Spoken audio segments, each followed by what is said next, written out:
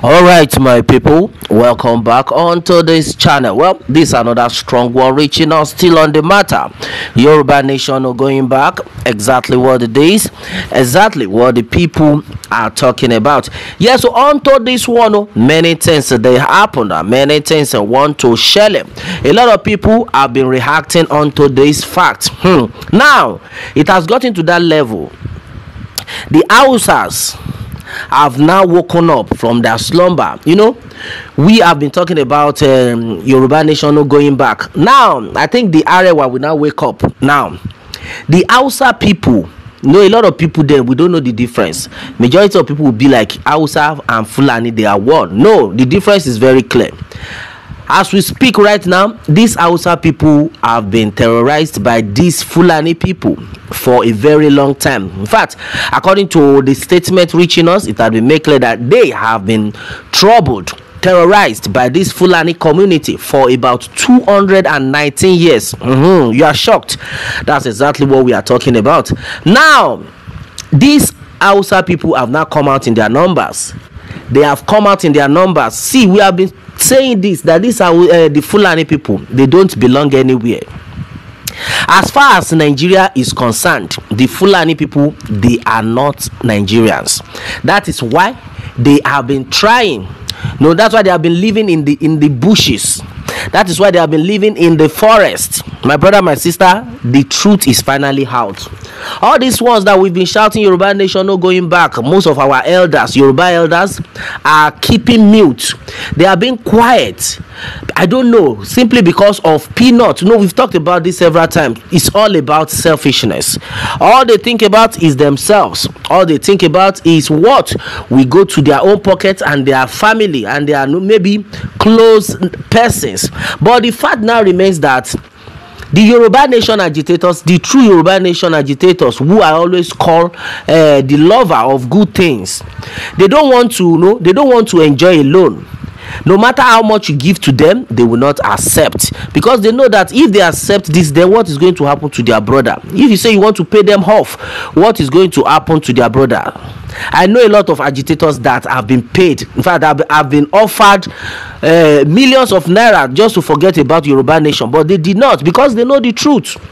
And the Bible says you shall know the truth shall set you free. Okay, now look at what is going on. Hausas has given Fulani quit notice to exit Hausa land. Okay, now if we are talking about Hausa land, we'll talk about the northern part of the country. So which part of the country does these Fulani people belong to? That is exactly what we are talking about. For all those ones who have been shouting Yòrùbá nation no going back, yet some people are out there sabotaging them. Some Yorubas are out there going against them. I think it's high time everybody wakes up. It is high time.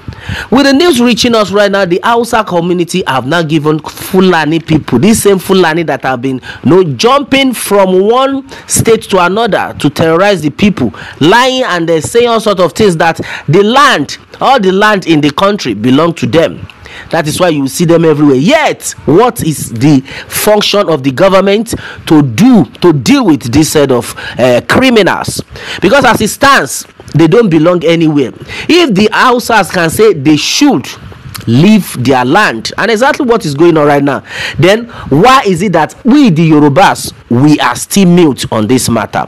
Why is it that nobody is coming out to talk about this? My brother, my sister, this is not funny at all. You can imagine, for over 219 years, the Fulani people have been terrorizing the Hausa people for over 219 years. You can imagine. And then with the news reaching us, I'm going to detail everything to you. You will understand why we need to open our eyes, why we need to be careful. This is so serious, it is not funny. Well, let's just take that. According to the news reaching us right now, it says Hausas give Fulani quit notice to exit Hausa land.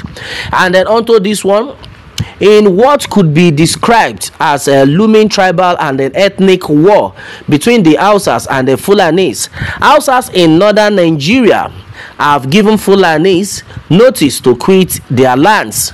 And then also this follows the recent backlash rejoinder to Fulani leader Dr. Salim Musa Umar, President General Fulbe Global Development and Rights Initiative, by Hausa leader Carlton Alumbe Jitami. And then also this one, the Hausa Stanza Development Association HTDA, entitled "For 219 years the Hausa people have been victims of terrorism and injustice under Fulani leadership." The rejoinder obtained from verified CasaHouse24.com. General News: Carlton Jitami advised Fulanis to exit themselves out of Hausa land before it is too late. My brother, my sister, you got it right. Now, this is exactly what we are talking about. If the Hausa people come out to say, now we don't want this to happen, we are going to deal with you. They are not like every other tribe that will say, I'm going to deal with you, it will take a long time. When the Hausa man tells you, we are going to do this, you people should leave, you should know that it's no longer a joke. And now all the Hausa warriors, definitely they are prepared, they are ready, and they have given these Fulani people ultimatum. I'm still going to dish out everything to you, my brother, my sister. This is the time for everybody to wake up. Now a lot of people are now like, okay, fine, could it be the reason why all these Fulani people have been looking for ways penetrating Yoruba lands? My brother, my sister, this is exactly where we need to wake up. A lot of people have been asking that, hey, we need to be very careful. A lot of people are not like, right now as it stands, if these Hausa people are able to conquer the Fulani, that means the Fulani people might now take it upon themselves to be running down to Yoruba land, of which we have been saying what they have been perpetrating. Hey, my brother, my sister, this is not funny at all. All right, and then as it stands right now, the Hausa people have woken up from their slumber. They have been sleeping all this while. And then as it stands, this set of people are no longer joking. Now, it now shows that it's not only the Yorubas that are now going to be fighting these Hausa people. But one thing is this: now that these Hausa people are chasing the Fulanis out of their states, where do you think these people will now pack themselves to? That's exactly what a lot of people are now be asking. That if care is not taken, if these Hausa people are able to conquer the Fulanis, that is to tell you that these Fulani people, they will not pack themselves. Though we have been seeing signs that they are in Yoruba land, they will not pack themselves to Yoruba land. What do you think is going to happen? My brother, my sister, this is exactly what we need to tackle right now. Let's forget about the Hausas. The Hausas, they have said a lot of things. They have said it that according to their great-grandfather, according to what happened, they said their great-grandfather, which is Uthman Danfodio, was the one that initiated that to the Fulanis, that they should take over the Hausas' land. They should take over their land, and to the extent they started buying all of them, and which is what is happening till today. My brother, my sister, hey, this is not a joke at all. I could see some people say, good news, we now have Hausa people supporting the Yoruba people to conquer Fulanis. Fine. But my brother, my sister, if Hausas are ready to wake up to conquer their own territory, what is the Yorubas doing to conquer that? This is not funny at all. A lot of people will think, oh yes, this is a great news. Fine, it's a great news, but do you know that the Hausas, they are not like we the Yorubas? Okay, now look at what is happening. We are talking about how we are going to take our land. We have some group of people that are against the Yoruba Nation movement. Look at what is happening between Chief Sunday Igboho and the Iba Gani Adams. Is that supposed to be happening now? Times to that number, Iba Gani Adams have been called out to, like, okay, fine, as it stands, what you said were, a kind of mistake. What you said then was something you said out of being carried away. the English people will say was a slip of tongue. You were carried away. You never thought of it. You were just talking as somebody that was pained. At least let's take it that way. Try and let this man, Chief Sunday Igboho, know that it was just a kind of slip of tongue, so that the sleeping dog will lie. Those were the things we have been saying. But now the way the whole matter is going is not encouraging at all. I never said this, I never meant this. I said it when I was angry, but I'm so sorry. Please let us forget this. It should not even go viral. It shouldn't. But look at what is happening right now. They are now spreading it. We are talking about how to conquer the land so that everybody will be fine, so that everybody will be okay, so that people will be able to sleep with their two eyes closed. Then we are now even fighting ourselves. Look at the Hausa community.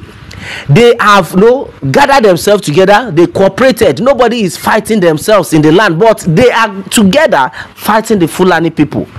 Now look at what is going on.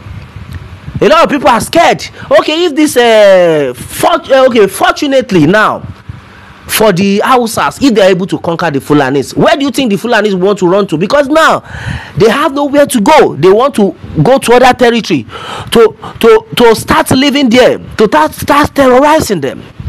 My brother, my sister, this is something that we all need to wake up. Our monarchs, our governors, our elders, this is the time they need to act fast. Yes, this is the time they need to act fast. This is not the time for us to now be saying, yes, we now have our president there. No, the president alone cannot do it. Yes, we say he's our brother, a Yòrùbá man that is there. Yes, we are now free. We are seeing what is going on. In fact, it is now that a lot of atrocities are being performed by these Fulani people. They are everywhere. Now, thank God, the Hausas have woken up from their slumbers. For about 219 years, they have been terrorized by this set of Fulani people. My brother, my sister, they have woken up that we don't want to see you people again on our land, and they mean it. The Hausa warriors are ready. Hey, my brother, my sister, this is not funny at all. A lot of people are not like, hey, what is now going to happen to Yòrùbá land? What is going to happen now if these Fulani people now leave, or they are being forced out of the northern states? That means they will be running down to Yòrùbá land, because they know that Yòrùbá people, they are not gathered, they are not working together, they are not cooperating. Hey, my brother, my sister, this is another strong word. But it is not too late. Now this is the time for our governors to wake up. This is the time for our elders to cooperate. Chief Sunday Igboho is not in the country. Why? Nobody is saying anything about it. He must be returned back. Yòrùbá nation had been on ground, and it must be actualized, either they like it or not. Everybody needs to wake up. I am getting a lot of information from here, and then I am still being surprised that the Fulanis are now the talk of everywhere. Even the so-called Hausas don't want them in their community. Even the Hausas does not want them, because they believe that they do not belong anywhere. You see what we are talking about? This is exactly what we are talking about. Well, meanwhile, let me continue. It says the kasahausa24.com general news also alleged that Usman Danfodio, the great-grandfather of Fulanis, initiated the buying of Hausa people and the seizure of their lands by brigandage, which continued till today. You got that? And he stated, rejoinder to Dr. Salim Musa Umar, President General Fulbe Global Development and the Rights Initiative by Khartoum Alumbe Jitami Emancipator Hausawa Tisanta Development Association HTDA. It stated, your great-grandfather Usman Danfodio in the last 219 years initiated the buying and then under of Hausa people and their lands by brigandage, which continue till today. The Hausas also stated that Dr. Salim Umar was silent when his Fulani people were busy visiting Hausa people and committing atrocities unabatedly. Well, it also read in part, Dr. Salim, where were you that you had been silent when your Fulani people were busy visiting my Hausa people with the following atrocities unabatedly? They buried Hausa people alive in the days of Usman Dan Fodio. They sold Hausa people like herds of cattle into slavery. They castrated Hausa males to stop them from procreation. They jailed husbands and their wives to their death for no just reason. They seized cultivated and then uncultivated farms and then farmlands belonging to the Hausas. My brother, my sister, you can imagine this part now strikes my heart. They seized farmlands belonging to the Hausas. That's exactly what they are doing in Yoruba land now. They are buying everybody, and a lot of people are still quiet. Many people are still quiet that let them continue. We know that with time God go catch them. My brother, my sister, this is not time to say with God or with time. This is the time to act fast. God has opened your eyes to do the needful. Don't wait for these people to continue. We have said it times to that number. A lot of people have been quiet about it. Everybody need láti jí ẹ má sùn. Wake up from your slumbers. For everyone out there that call themselves leaders, you are an elder, this is the time for you to wake up. Talk to whoever you can talk to. You have loose guarded a long time ago. Now the Hausas have woken up that okay, fine, this is the time we need to fight back. Then other tribes, what are you waiting for? Hey, my brother, my sister, it's not funny. We need to wake up on this. Now, according to what had been said, that this set of people made sure they collected their land. They made sure they seized their cultivated and the uncultivated farms and the farmland belonging to the Hausas. They indoctrinated Hausa children into begging and they made them see poverty as their divine destiny. My brother, my sister, this is exactly what is going on in Yoruba land right now. A lot of people are now begging. A lot of people are now begging to eat. You have a farmland, they don't want you to cultivate. You have what can give you food, they don't want you to cultivate your farmland. They now started buying people up and down. Yet some group of people are there telling us that it is restructuring that can help us. Who said? What kind of restructuring are we talking about? What kind of restructuring is going to bring people back to life? People that this set of group of people have actually dealt with. You are talking about restructuring. For how long have you been asking for restructuring? People are being paid on a daily basis. This set of group, this set of people, the Afeniferes that have been talking about restructuring, they never come to the rescue of the people. All they think about is themselves. Thank God for the great Yoruba youth that we have. They have came out in their numbers that we are not going to allow this set of Afenifere to continue to talk for us. In fact, they are not representing us. They are not representing us at all. We are not going to accept this. You are talking about restructuring. Look at, they are making their people to beg till today. That's why you say, oh, all those Amajiri, all those this, all those that. They own the land. Hausa people, the Fulani people send them away from their own land. My brother, my sister, this is not funny. This is the time for us to wake up. This is the time for us to wake up. Now, according to what has been gathered, he said Hausas are denied recruitment into armed forces, paramilitary, police force and the civil service. They forbade and then excluded Hausas from participating in politics except for voting as dictated by Fulani Malams, Imams and then Ulamas. Okay, and then they kidnap Hausa Christians women from churches and then even forcefully do that with them. inside mosque, it stated. Now the statement also added that in northwestern Nigeria, Katsina, Zamfara, Kebbi and Sokoto, which you are complaining about the insecurity of your Fulani, your very Fulani people did the following to Hausa people. They burnt 44 Hausa people alive in a bus. This happened in Sokoto State during the regime of former president of Nigeria Muhammadu Buhari. A Fulani man, they threw live Hausa babies to Fulani dogs as feed for the dogs to eat in Katsina State. Oh my goodness, you can imagine. Shebi una dey see wetin all these people don't get for mind to do for Yoruba land. All their children, all their babies, then control with them for dog to chop. Hey, my brother, my sister, everybody needs to wake up. Can you now see what these Hausa Fulani people are capable of doing? And this same thing they have been doing in Yoruba land, and our elders are still keeping mute. They are still quiet about it. Everybody is quiet, waiting for the president. Chief Sunday Igboho came out that, oh, our people must be liberated, our people must be saved.